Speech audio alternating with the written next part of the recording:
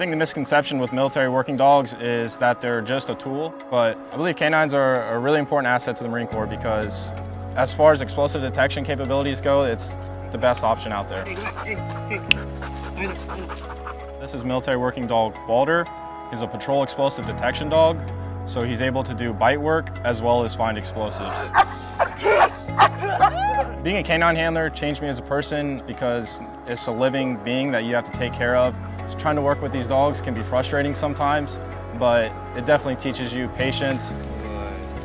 Hey, center. The bond that you build with them is really how you're going to be able to work and mesh with the dog, so they're more than just a piece of equipment. Roll over. Oh, good boys! This is probably the best job in the Marine Corps, if not best job in the world.